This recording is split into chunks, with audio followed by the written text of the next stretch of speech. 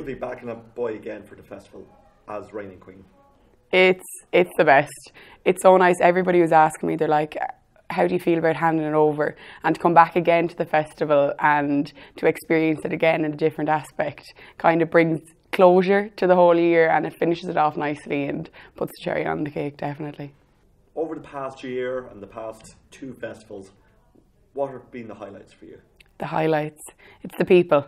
Not only the queens themselves, but the committee and the people of Athboy. You'll be walking down the street and all the same familiar faces are popping up again, and you're chatting away and you're making friends, and that's one of the main parts that I've enjoyed the most about the festival, definitely. How have the people of Athboy and Meath Macra treated you during your time as queen?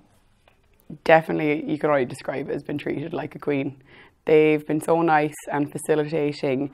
They go above and beyond and way out of what they normally would ever have to do, and they make you feel so at home and welcome and warm and brilliant. It's just indescribable how great they are, and the committee is unbelievable. Yeah. If you had any advice to offer future queens or would-be queens, what would you say to them? I think I said it last year, but just do it. Just take a chance, say yes to something that's different, because you'll never know what you'll get from it. Change is always good. It's hard, but it's good, and it's good to take yourself out of your comfort zone and reap the rewards then later.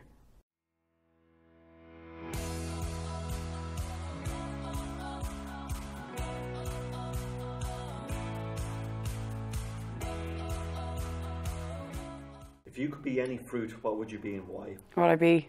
I'd be a fruit salad. A little bit of everything. We'll dabble in it all. Answered like a pro.